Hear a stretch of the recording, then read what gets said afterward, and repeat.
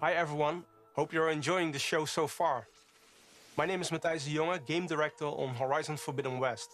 I'm here today to share some exciting news on our upcoming sequel. It's been a few months since we at Guerilla were able to share our first gameplay experience as part of PlayStation State of Play, giving you a glimpse of where Aloy's journey will take her next, and showcasing exciting new elements like swimming, free climbing, expanded melee combat, and more.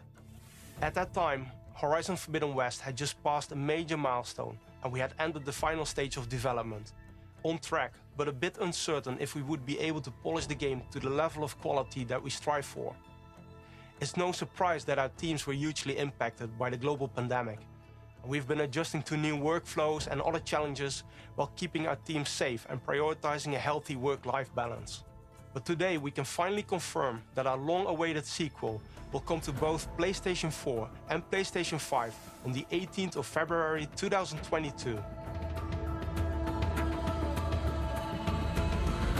And look for pre-orders to start next week on the 2nd of September. We're so grateful to you, our amazing fans, for your unwavering support. We know how much you're looking forward to reuniting with Aloy and her friends, continuing her story and exploring a new and dangerous world. Your passion, fan art, cosplay, virtual photography and videos have meant the world to all of us. Before we go, there's one more thing to share with you, and it's something our community has been asking about for a while now.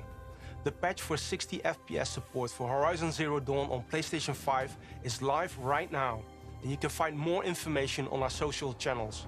From all of us at Guerilla and PlayStation, thank you for all your support and enjoy the rest of the show.